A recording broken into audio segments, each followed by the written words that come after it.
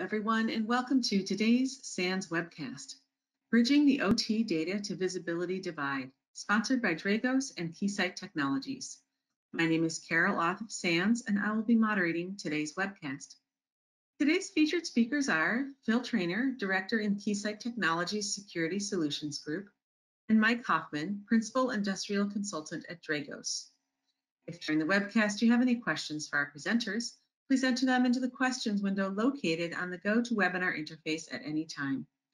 Please note that this webcast is being recorded, and a copy of the slides and recording of this webcast will be available for viewing later today and can be found on the SANS registration page. And with that, I'd like to turn the webcast over to our presenters. Well, welcome everyone. Thank you very much for joining the session. Very much looking forward to giving you some insights on the important aspect of getting visibility into your environments, but more importantly, getting visibility to where it matters because of what is taking place currently in the ICS environment. Phil, why don't you go ahead and introduce yourself? Sure. I'm happy to be speaking here today. I have a pretty deep background in network security, and I've recently been doing a lot of work on the ICS side of that, and I'll pass it back to Mike. Awesome. So just a little bit about me as I get the slides to work here. In the industry about 20 some years. It came out from the controls and automation perspective, worked in many plants, upstream, downstream in oil and gas, and moved into security along the way.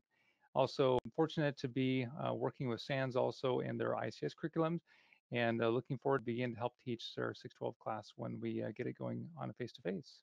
So let's talk about the risks and threats that we see today. So as many of you are aware on this webcast, ransomware has absolutely been a prevalence in our environments. And one of the things around ransomware and these other attacks that adversaries are doing is that a lot of owners and operators have the challenge of not being able to see their environment.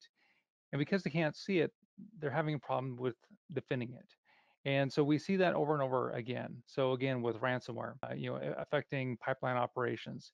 We can think of recent areas around supply chain compromise, where tools that are being used in the IT space and also the OT space for administration, management of network equipment, and so forth, and even visibility have been compromised and leading to just a lot of IR work and those kind of things.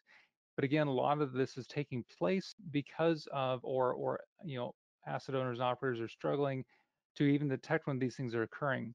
We see remote asset attacks on critical infrastructure environments and water industries and other industries, and definitely targeted ICS attacks as well, just where the adversary is looking to cause disruption and harm in these environments. And often this brings impacts to business. And these are not small impacts, as we saw on the loss of a pipeline where it drastically affected supply of fuel and those kind of things to the East Coast. So there's a massive impact to downtime of operations. There's an impact to safety. If an adversary gets into the environment and disrupts a device or a safety system, it can definitely impact safety. And also IP theft. A lot of times we don't talk about IP theft, but certainly in certain industries, you can think of where there's batch processes or recipes going on. Food and pharma are great examples. Catalyst is another example of IP theft. That is one area where that could take place, where a company is relying on the intellectual property of their recipes. And if those were stolen, that is actually their most critical or crown jewel. And again, all of this leads to impacts on financial as well. So definitely an area of being able to detect and defend your environments with visibility. So what does good visibility mean for cybersecurity and for your programs? It's really around understanding what you have. One of the challenges I had working as asset owner and operator was understanding today what was in my environment. And that really matters because when we identify the important systems in our environment, what we would call as crown jewels in Dragos. But again, those are called other things in other areas, but essentially what your most important and critical asset is in your environment, what talks to that? What is that linked to? What can compromise it?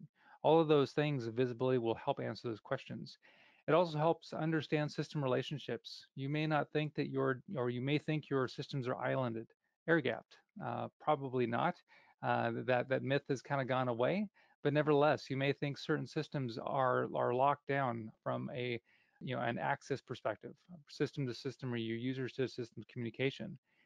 They may not be, or you may have very, very tight coupling between your OT systems and your IT systems around, payment and order processing and all those things. Visibility helps to understand what is connected to where. Also identified after feed controls and weaknesses. And this is one of those things that a lot of times we work on, projects and those kind of things, security projects where we implement security controls, and they're good, they're tight, they're locked down. But over time, our systems are changing, and so firewall rules get opened up. Or during troubleshooting operations where you're trying to add in, more systems, more devices, maybe get your historian reconfigured and different architected. All of those things may lead to atrophied controls where what was good is now not so good, but you don't know. And again, understanding those traffic flows and ports and protocols through visibility extremely helps. Also finding vulnerabilities. Vulnerability management is a very, very challenging aspect in the OT space without proper controls and tools. And so trying to do vulnerability management manually is almost impossible. There has to be a way where you can get that information automatically. And then of course, misconfigurations is a great one as well, where looking into your environment and understanding, maybe where, things are misconfigured. I've seen this and I've used visibility tools multiple times in this area where HMIs were trying to, they were misconfigured and trying to talk to different networks and so forth, and during troubleshooting operations. So visibility tools really help in this area. A lot of times when we think about, areas where, where invisibility, this is actually a more advanced topic. And I love the slide from Rob Leeds' class, ICS 515, where we talk about the sliding scale of security. And a lot of times we think about, visibility tools around it, it's more of a active defense approach where you're threat hunting in the environment. Ultimately, though, to get visibility and to use it properly, it actually starts far left over in architecture.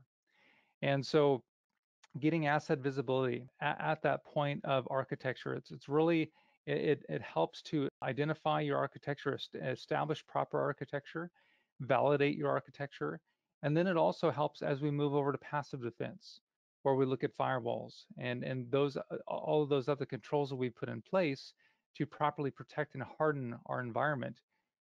It'll identify where those systems are properly implemented and also where they're not. It'll also identify flat networks and those kind of things.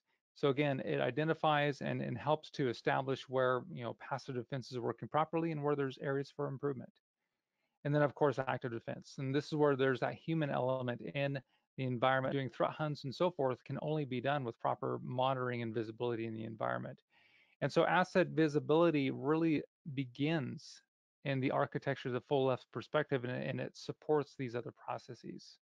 So from this perspective, a lot of times we think about automated asset visibility, and from coming from operations and coming from automations and systems, one of the things that what was so apparent for me is the need to have automated visibility. And this comes back to a lot of the times when we think about looking, trying to establish what is in our systems, what do we have, what's working. A lot of times we try to implement manual tools. So we implement spreadsheets and we create wonderful drawings. These type of things where we go into our environments and we take track and take collection of our information manually is a real challenge to keep that up to date. Plus, it doesn't account for all the change that occurs. So when you think of change in especially multiple environments that we're in where there's critical, process safety requirements and so forth, certain things go under management of change. So those are tracked. So changes when they occur under management of change, process safety, you definitely have to, document and account for and make sure the right parties are involved. But a lot of times we find in the OT environment, there's a gray space where maybe a change isn't being done that affects or that spawns off a formal management of change, but changes do occur and they occur actually all the time and they're very challenged to keep documented. Also, there's that mindset of these OT systems, don't change between outages. And that's simply not true.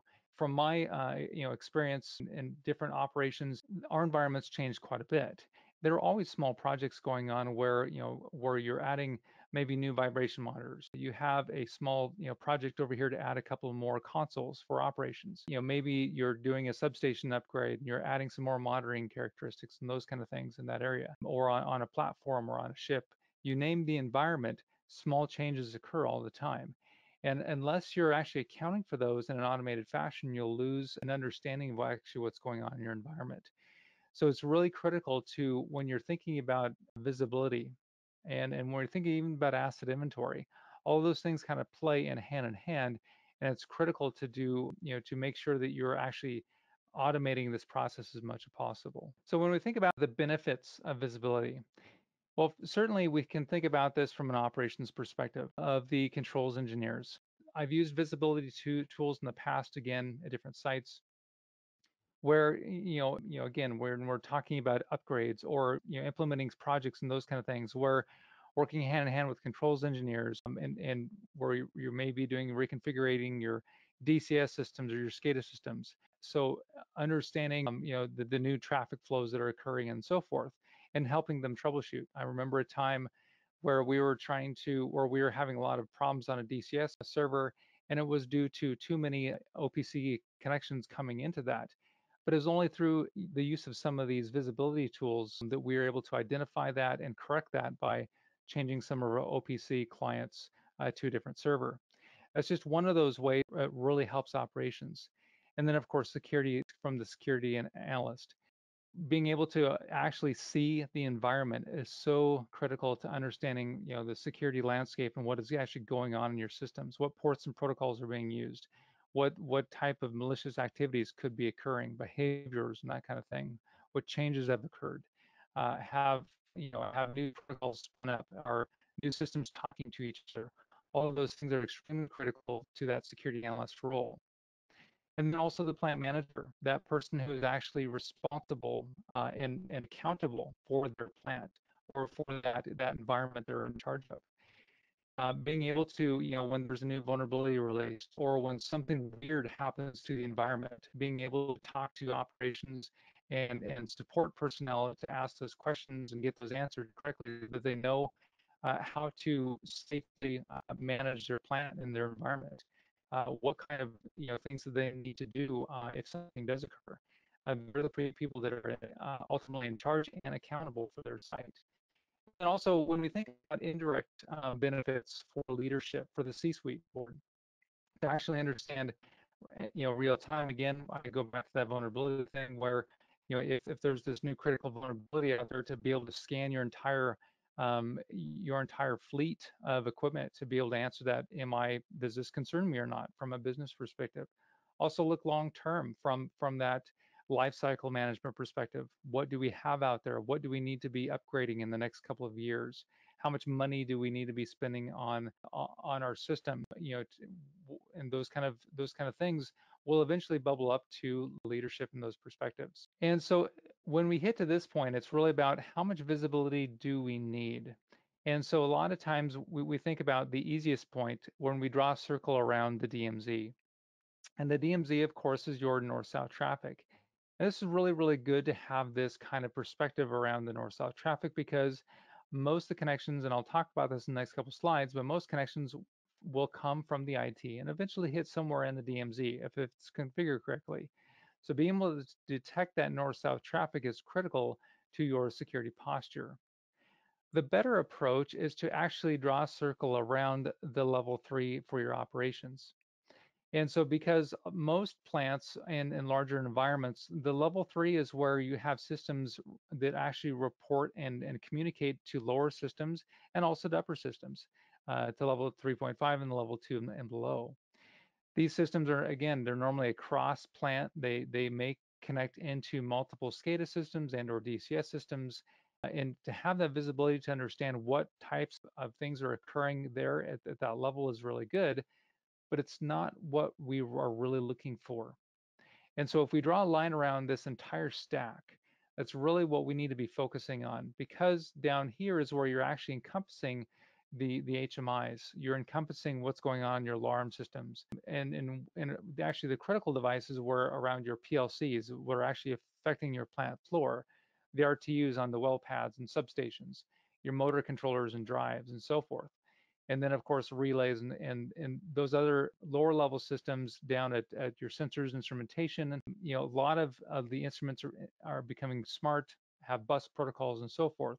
So we see, in the future, today and tomorrow, a further need to get visibility down at the actual level 0. Nevertheless, focusing on the level 2 and level 1 is really to get the most value out of a lot of these systems, and we call that the east-west traffic. So when we think about this and when we think about communications and really what we need to be monitoring, this kind of goes back to that discussion of a kill chain. And so how attacks actually occur. Now the kill chain, of course, the Lockheed Martin kill chain kind of breaks it out into a stage 1 attack. And the stage 1 attack is all about outlining how an attacker actually, goes through the different motions of, doing OSINT and finding out exploits and those kind of things, leveraging those exploits in the IT environment. The stage 1 attack, though, talks about how and outlines how that attacker will get into the environment. But for us in the OT space, we're looking at the stage 2 attacks.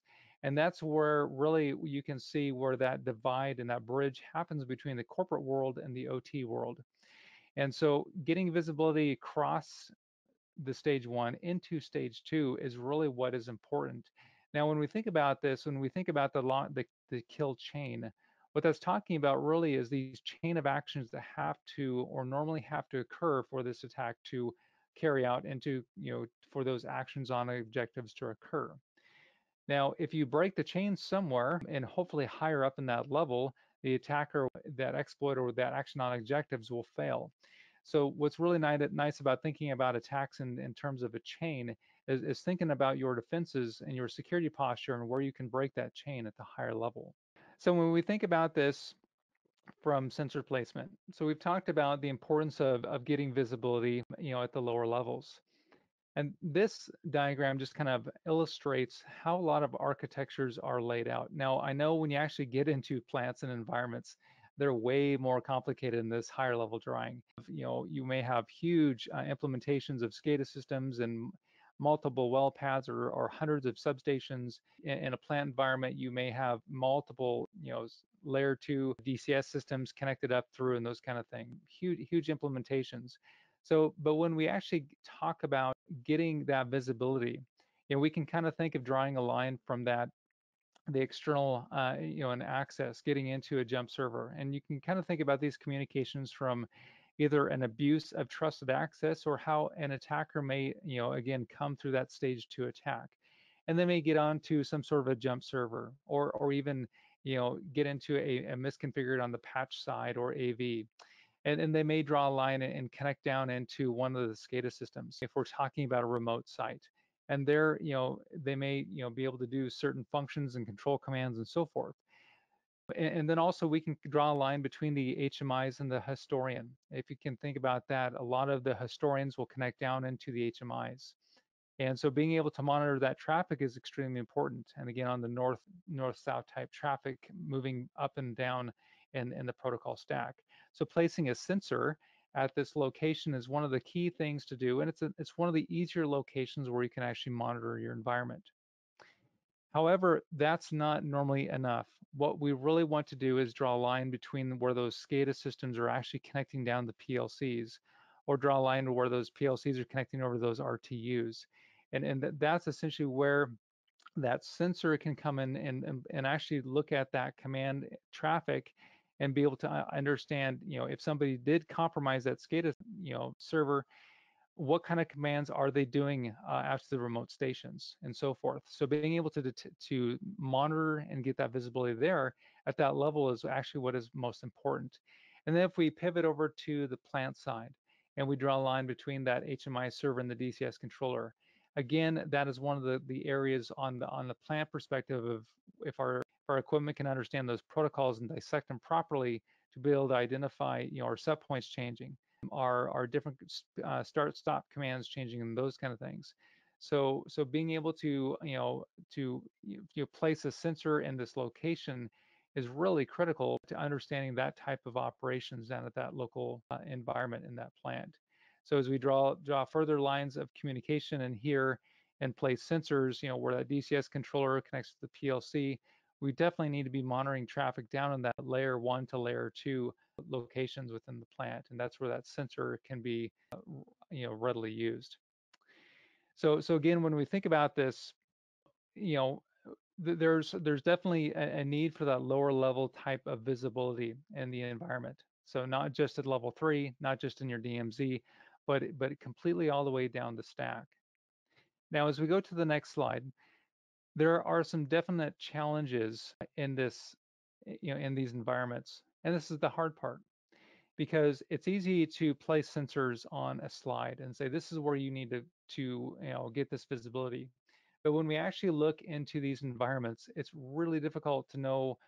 We have physical limitations. We have old switches and so forth that may not be managed. Most of them are nowadays. I've still come across some old switches that don't have capability for spans or port mirroring.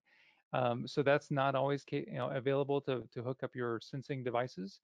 Also, a lot of times when we look down the level 2 areas, we see that it's very highly segmented environments, so it requires a lot of different monitoring points. So that can get challenging when you're trying to aggregate this traffic back into a sensor. And then, of course, bandwidth limitations. And so even when you're thinking about remote environments, a lot of times the option comes up, well, let's remote span that. Let's take a complete capture of that traffic and duplicate that and put that back in the network and then push that over to a sensor in another location. But oftentimes these networks are 100 megabit, or they're remote. They're going through a VSAT or a cell type connection or something like that on a SCADA side, where this just simply does not work. And so this is where technologies that Keysight offers really helped in dealing with these challenges of actually getting that visibility and down this lower sections of the network. And with that, I'll turn it over to Phil and let him fill you in on some of those things that Keysight can offer. Awesome. Thanks, Mike. Thank you so much for telling us that. Okay, so I'm going to start talking about how Keysight works in this world that Mike just talked about. So I'm going to start off by discussing IT/OT security from an adversarial standpoint. It's one of the things that Keysight does very well. So let's say that if we remember what Mike talked about earlier, I mean, typically we're going to see unless we're dealing with a malicious insider, the goal of an attack is to first breach level 4 in the IT side. They want to invade that plant's local business apps, the workstations, the email, the servers over there. That's going to be their first point of entry. And from there, they're going to want to try to perform some of those lower level attacks that Mike was talking about, getting to the ICS DMZ and then the plant-wide controls. So let's talk about some techniques that they're going to do in order to try to get into that level 4 on the Purdue model.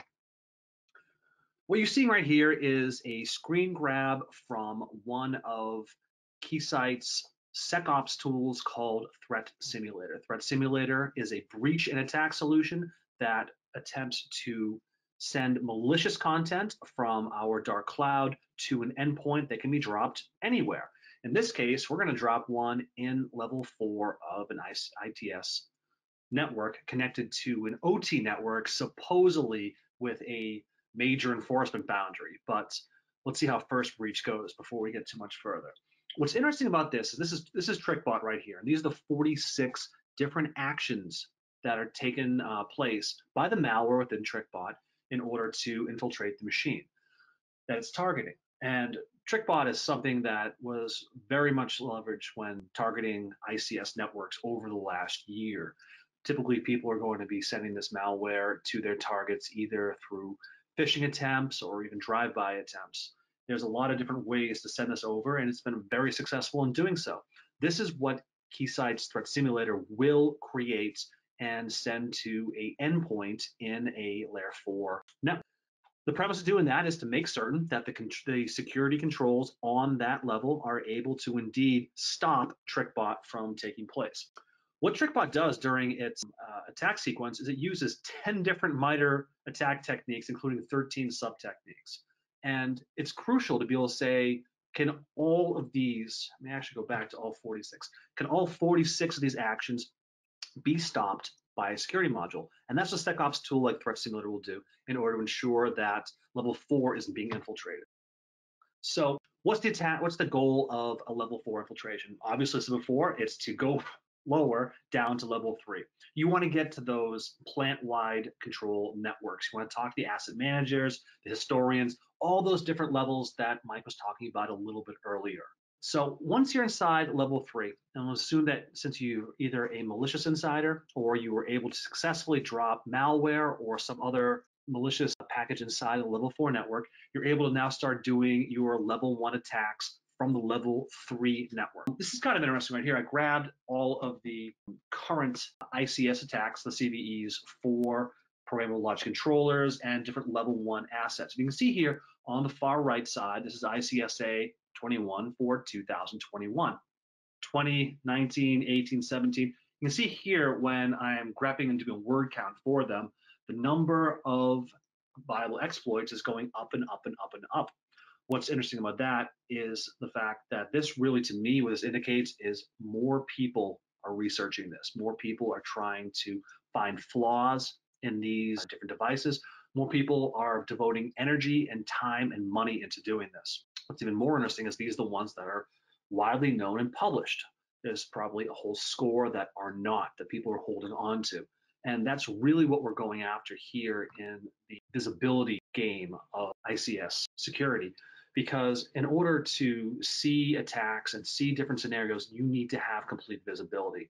And it's something that a combination of a facilitating solution like Keysight and a very security-driven solution like Dragos combines to give users.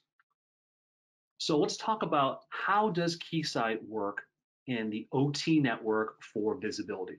We make taps and packet brokers. Our taps are meant for the absolute faithful replication of every single packet that hits the wire. It's far more trustworthy than using the span port on a switch. Furthermore, our taps are ruggedized to deal with some very intense conditions to ensure that they work. A level above that also are our network packet brokers. Network packet brokers deliver the correct packet to the correct tool every time. We're able to perform a lot of actions, like we're able to aggregate traffic together. We're able to take our traffic and send it to multiple different endpoint solutions. Let's say you have a Dragos in your network, but you also want a copy of every single packet traversing levels 3 and 2 in order to send them to long-term storage in case of an incident response or just to be compliant for whatever reason. You're able to do that with a Keysight network packet broker. And that's the real value of these. You can see how these are mostly being deployed in the level 3 and the level 2 of the model. What you're seeing right here is this is the graphical user interface of our network packet brokers. On the very far end, these are two interfaces in which traffic is traversing. It could be Modbus, DMP3, it could be whatever traffic inside of your OT network. We create a concept called a dynamic filter.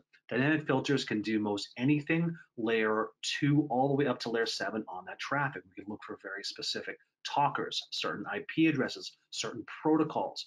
We can look for unusual activity, such as if we were to all of a sudden see traffic from a machine that shouldn't be talking, and we do dynamic application discovery as well. But in this case, on this interface right here, this gets to the span port.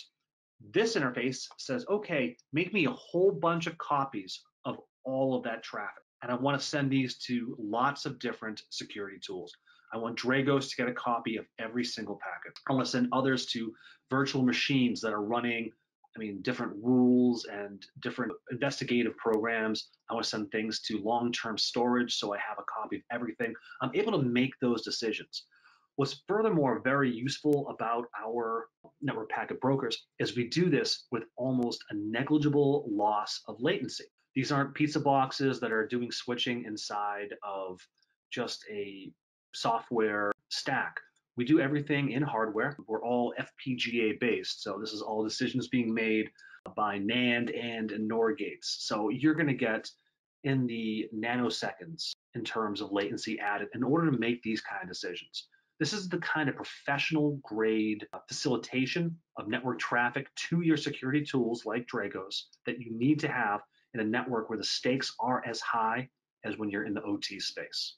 And that's the real value that Keysight brings to the table, is that faithful, perfect, almost latency-less delivery of network traffic. So let's jump back a little bit to what I was talking about before about SecOps. SecOps allows you to perform our breach and attack tool in SecOps, Threat Simulator, allows you to not only send events like the TrickBot malware to an endpoint, but we have a whole slew of different attack scenarios that we will simulate from our dark cloud to sensors that you can drop anywhere into the network.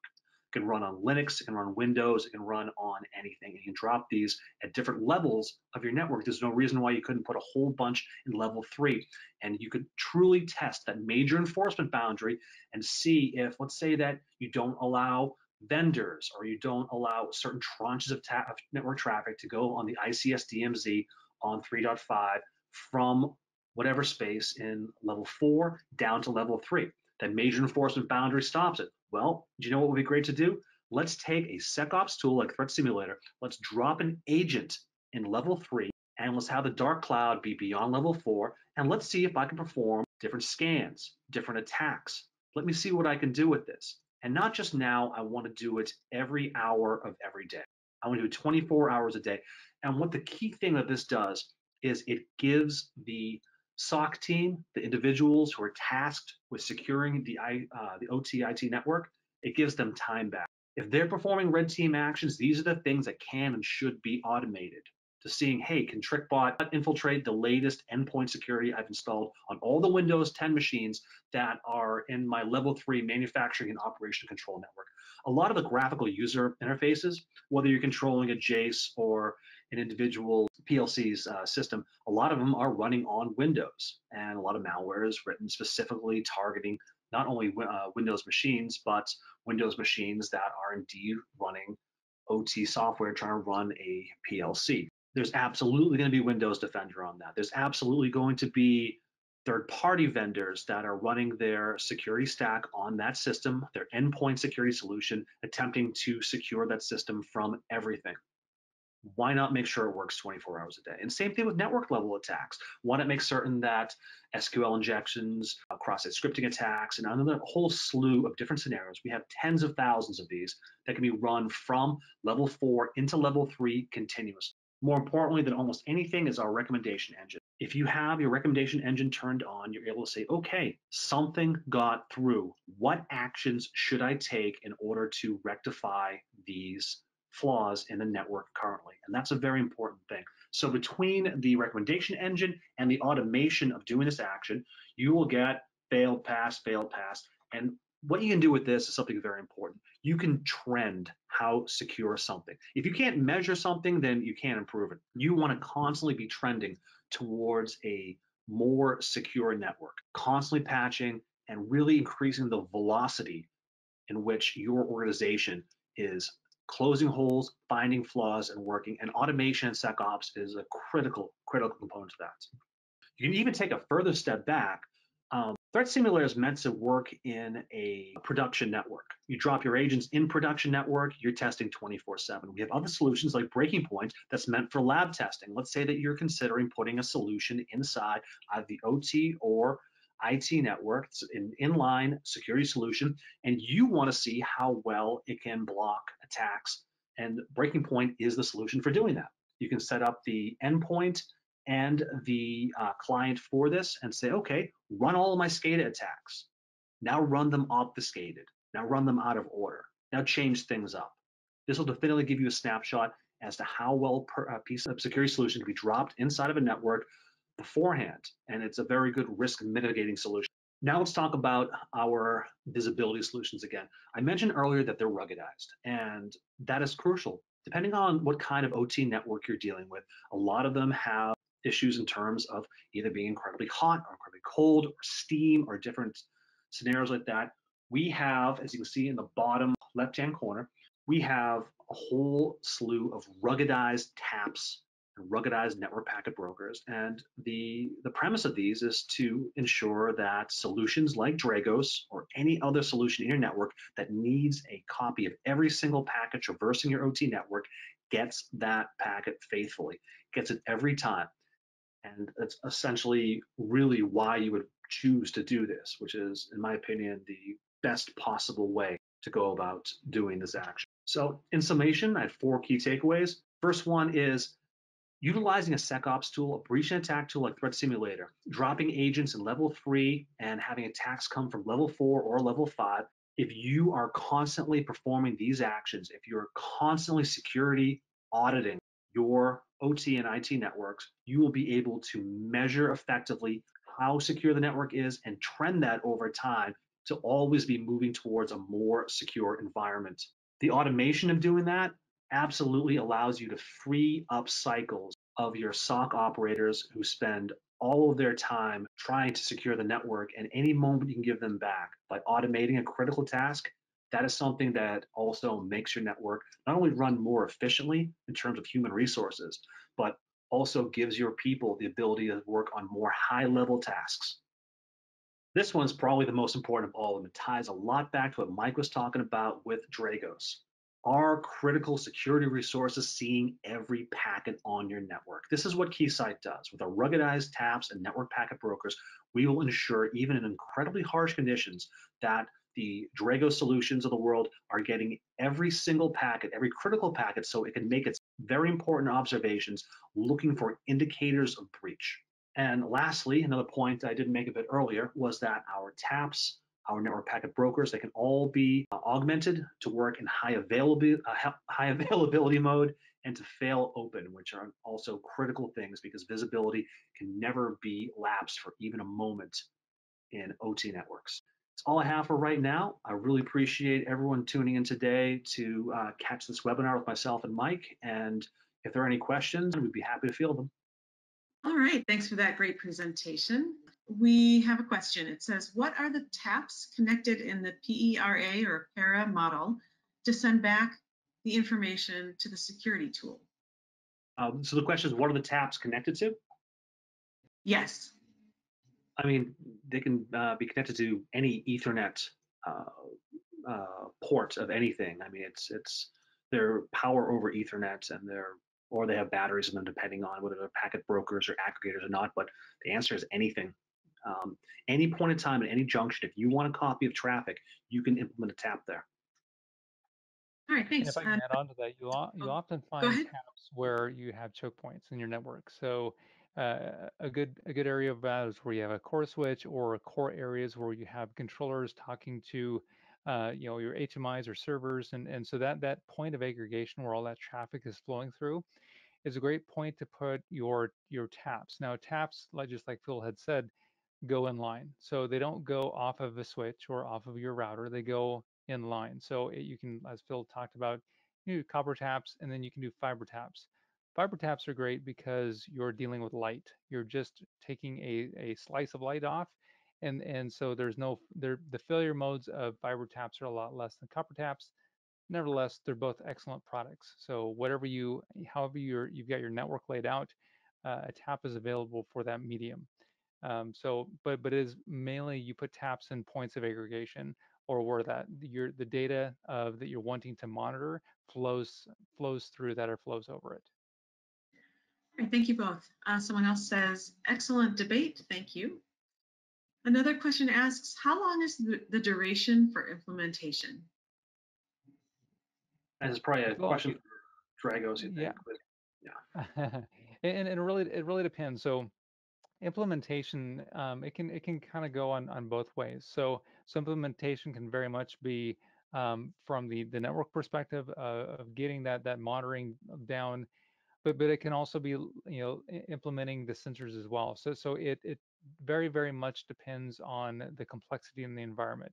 Small plants where you have PLC controlled plants or so forth, you're talking about just a handful of sensors, maybe a one centralized collection point, and those kind of things.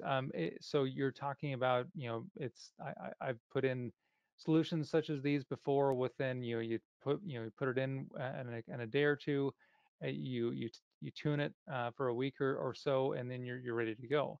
Other environments are way more challenging than that. So it all depends on your environment, the complexity. And also, you really need to understand how your control systems work. And so normally, companies such as Dragos will go in and actually have an understanding of where, the important communications are taking place, at what switch pairs you need to connect into, and so forth. So it's not just about, putting sensors in the environment in these locations. It's where at in these locations is to put the sensor into. So you really need to understand how your control system works. And most, or wouldn't say most, but a large portion of the asset owners and operators have that understanding, or they have people within the companies that know their systems well, that they know how the controllers talk to the servers and HMIs and so forth, or where their traffic is being routed around to, and that's what you put your sensor in. So first of all, it's actually understanding your environment first, which often will take a step back and say, okay, do you have an architecture done? Do you have drawings, so at least we know how things are laid out? If not, you can pull PCAPs and begin to understand your architecture just from that, and then you can go begin to put a plan into place to where the sensors are actually connected into. So it can vary between days, weeks, months, depending upon the size of your facilities and architectures. All right, thanks. We have a follow-up from the question before this last one. He says, I mean, do I need to punch holes in the firewall to allow taps to report back to the security tool? Oh, absolutely not. Like what Mike said a little bit earlier, major junction points are great, but essentially you're going to have like either fiber or copper cable, and you're going to essentially either take two or even cut it and clamp it if that's what you're inclined to do, or with fiber, and you're going to, instead of having one go straight across, you're going to have in, out, and then the copy of it, and that's just essentially you are literally tapping it, and everything that traverses that line, you will get an exact copy of it. It has absolutely nothing to do with the firewall. And essentially, when you want to send it to a tool like Dragos is an out-of-band solution. They're not sitting in the network. They're not a bump in the wire like a Palo Alto or a SourceFire. And they're learning things, and I'm looking for extremely specific changes happening based off listening to that traffic. And listening to that by doing it through a tap is the ideal way. Did you want to add to that, Mike, at all? Yeah, exactly. And that's a very good point, and I see that question asked a lot. Do we actually need to open up holes in our firewall to get our security tools in place? And that's definitely not the need. And just like Phil had mentioned, tools such as Dragos listen to the traffic, so you can listen to a traffic based off of a span port, or if you don't have that capability, again, you can put taps in, and taps are by far, if you're thinking about, the gradients of not getting into your network and not having the capability, I do know of there's a CV out, about, a concern around, a span port being able to talk back through a span port, because theoretically you shouldn't be able to do that, or not. It wasn't span, but it was mirroring as a different manufacturer. Nevertheless, though, for any concerns around that, being able to actually tap the traffic, tap those communications is by far, again, least impactful to your environment once you make that connection. It's getting taps in place in a running environment can be challenging unless you have redundant communications, just because you're actually breaking that connection to put the tap in. Once the tap is in place, then it's there, and it doesn't affect the environment from then on out. So, but again, once you're listening to that communication, tools such as Dragos are completely out of band. Now there's a management piece of these tools. Again, you have a management console. That console can be within the network, or you can create a management VLAN as well. And so, depending upon how different asset owners and operators construct their environment, you will see sometimes a completely separate management network for that, or an inbound or in-band management network to get into some of these the sensors and the site store and those kind of things. But again, that's for managing the devices and for getting metadata out of it, not necessarily for the replication of traffic. So, All right, great thanks. questions. We have one that says, follow-up question on opening the firewall. How would the dark cloud reach the lower levels without going through the firewall? Oh, we're talking about SecOps, a threat simulator now, correct? So the answer is it would absolutely go through the firewall, and hopefully the firewall stops it. That's the whole premise of those SecOps automated tools. I want to put an agent somewhere in level 3, and I want to have our dark cloud in level 4 or level 5, and I want it to fail. I want it to fail every time. I never want it to succeed, but if it does, it'll tell you right away. So yeah, don't give your firewall a hole. Let it do its job, and hopefully the attacks being done from our dark cloud to our agent. And if our agent's on a Linux system, or it's always being done in Docker, it's always communicating on its own. It's never infecting things. It's never going off. It's going to just our agents. But the premise of it is I want to see it fail every time, please, because if it doesn't fail, that means it got through, and that's a bigger problem. But you want to know those things, and that's really the premise of it. So to answer your question, don't give your firewall a heads up. All right, thanks, Phil. We have another question for you. It says, does the product packet broker replay malicious traffic, or does it also actively try to exploit a vulnerability if found? I'm terribly sorry about that. Could you repeat that one more time? I was coughing. Sure. Does the product packet broker replay malicious traffic, or does it also actively try to exploit a vulnerability if found? I think we're conflating two different things, but I'll answer the question. So network packet brokers are inline devices that will make copies of network traffic and send it over to solutions like Dragos. Our SecOps tools do intentionally send malicious traffic from point A to point B. And it will never do something it's not set up to do. It will not go off on its own and attempt to it will not autonomously make a decision. You'll create some very specific assessment scenarios, and you'll say, I'm concerned with TrickBot going from level 4 to level 3. And I have a firewall in between these two, and I have an endpoint security system on the endpoint. I want to know how well CrowdStrike or Carbon Black plus Windows Defender plus Palo Alto inline is going to stop this. It's crucial to try this out because, like for example, TrickBot and lots of other different malware scenarios, first they have to go across the network, and that involves doing static analysis, usually with like Yara rules and whatnot. I mean, unless you're doing something with FireEye, it's not going to detonate the malware before it sends it. I mean, and then a lot of communications are encrypted. I mean, you want to make certain that the malware can't go from layer 4 to layer 3. That's essentially what it'll do. All right, thank you so much, Phil and Mike, for your great presentation, and to Dragos and Keysight Technologies for sponsoring this webcast, which helps bring this content to the SANS community. To our audience, we greatly appreciate you listening in. For a schedule of all upcoming and archived SANS webcasts, including this one, please visit sans.org/webcasts. Until next time, take care, and we hope to have you back again for the next SANS webcast.